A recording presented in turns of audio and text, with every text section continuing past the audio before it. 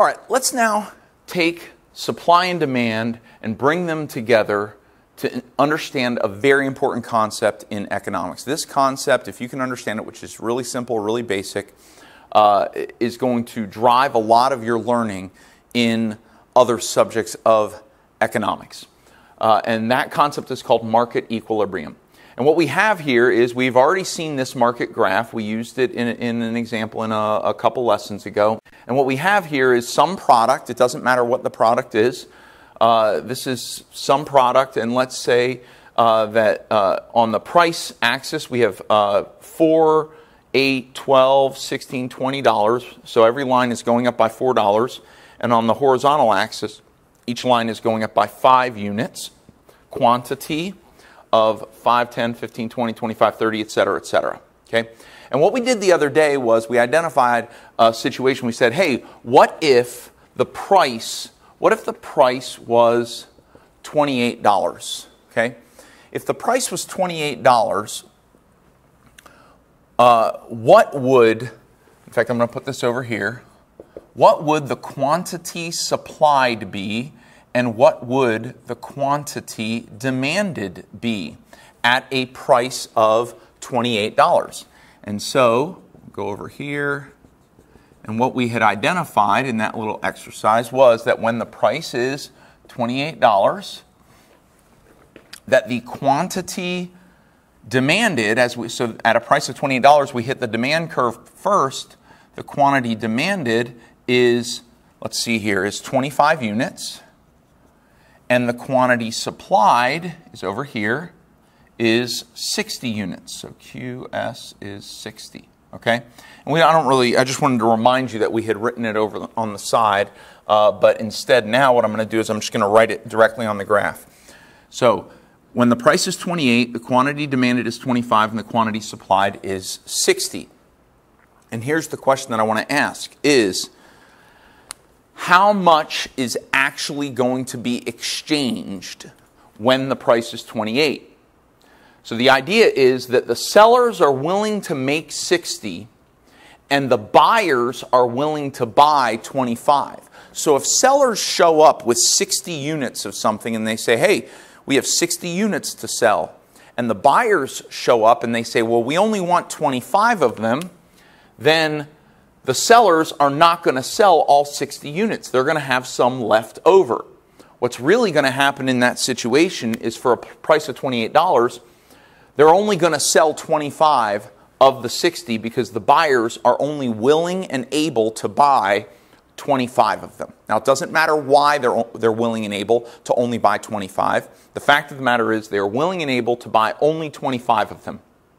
And therefore, the sellers will only sell 25 units, and they're going to have a whole bunch of stuff left over, okay, that they're not going to sell. Okay, we also considered another situation. What if the price was 12 instead? And what we're going to say is we're going to call this price P prime, okay? And the little prime, the little apostrophe we put on there means a second price. So the first price we worked with was 28. P prime is 12. The second price we're going to work with here is $12. Well, at a price of $12, we can see that quantity supplied is going to be 20 units, and quantity demanded, all the way over here, quantity demanded is going to be 55 units. So now in this situation, the price is a lot lower. The buyers are willing to buy, another dash in there. The buyers are willing to buy 55 units, so they show up ready to buy. We got our $12, we're ready to buy. We want 55 units. Give us our stuff.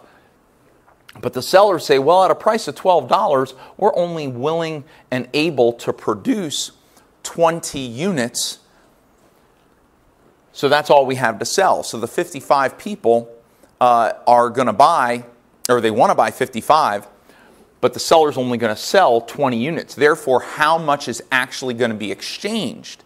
Well, in that transaction or in that market, only 20 units are going to be exchanged. Even though the buyers want 55, the sellers can only sell 20. Therefore, only 20 will sell.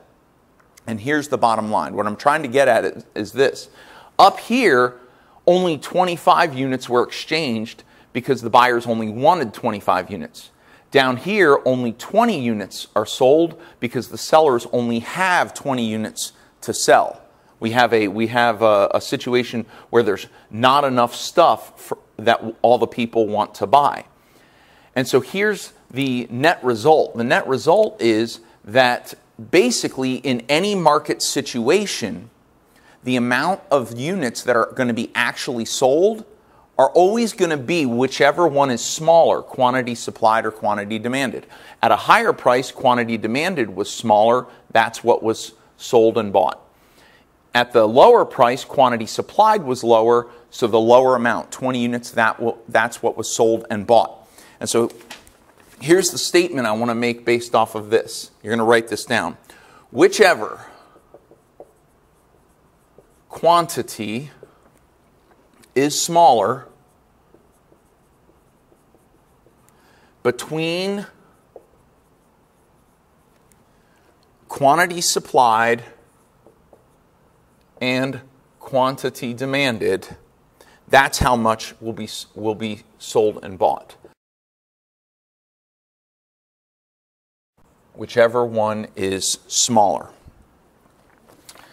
And so, in both of these situations, suppliers and demanders do not agree on quantity. At a given price, they do not agree. In this case, suppliers want to produce and sell more than demanders want to buy. At this lower price, suppliers are going to produce less than the demanders want to buy. So now the question is there a price? Is there some price on here, looking at this graph, where the suppliers and the demanders want to sell and buy the exact same quantity? And so what I would do if I were you is pause the video and look at this graph and see if you can figure out, is there a price? At a price of 28, quantity demanded is lower than quantity supplied, but at a price of 12, quantity supplied is smaller than quantity demanded. So they must have crossed over somewhere, right? And that point is right here at a price of 20. It's the place where the supply and the demand curve intersect. This is the sweet spot of a market. The price where the coordinate where the demand curve and the supply curve intersect is the place where quantity supplied is equal to quantity demanded, and in this case that quantity is 40. The price where that happens, which is right here, which is in this case a price of 20, we're going to call that P double prime. We call that price equilibrium price. So really, instead of calling it P double prime, I'm actually going to call it P sub E. P sub E, which we call equilibrium price. Equilibrium price. And the quantity that results from the market at equilibrium price, we call that Q sub E, which is called equilibrium quantity. Now, equilibrium in science is the idea that everything is settling down to basically into one position. It's where everything is calm. In many situations, you'll have forward force and backward force, and when they both resolve one another, eventually when everything calms down and no one else is pushing, everything settles at equilibrium.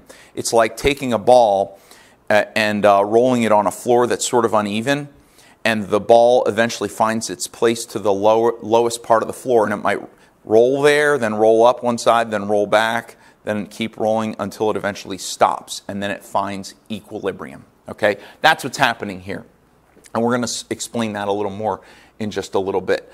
And so here's what I want you to write down: is this is market? We call this market equilibrium. Market equilibrium is where the supply and demand curves intersect.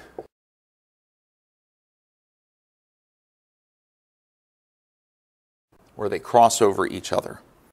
It is the price where quantity supplied is equal to quantity demanded. That price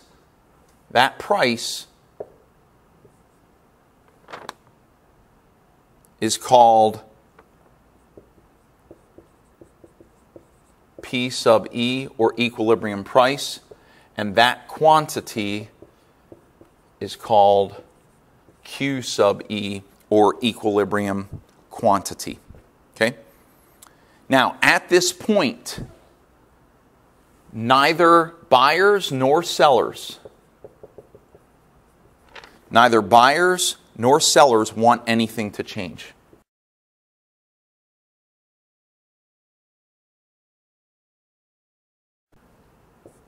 Put the delta there, want anything to change. What I mean by neither buyers nor sellers want anything to change, what I really mean by that, it's not that they wouldn't rather have more money or more stuff, but they're in a calm, stable place where they can now accept the price, accept the quantity, and they just move on. Now, if something else were to change in the market that might not have come directly from the buyers or sellers, then they would want everything to move back to equilibrium quantity and equilibrium price. So even when things change on this graph, so even if we have a shift of the curve, ultimately everything will eventually, or everything is trying to settle back at equilibrium price. Okay? Now, the last thing I want to tell you is I want to explain what it's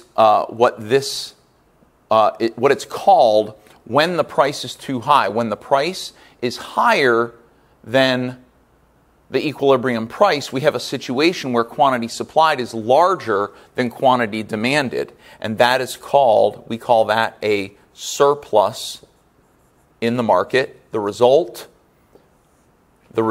of price being too high, so price is too high, or no, let's say price is higher, that when price is greater than equilibrium price, quantity supplied will be greater than quantity demanded, and the result in the market will be a surplus of goods. On the other hand, when the price is below equilibrium price, quantity demanded is larger, or quantity supplied is less than quantity demanded, and we have what is called a shortage in the market. So we would have a shortage in the market when the price is lower than equilibrium price, and that results in a quantity supplied that is less than the quantity demanded.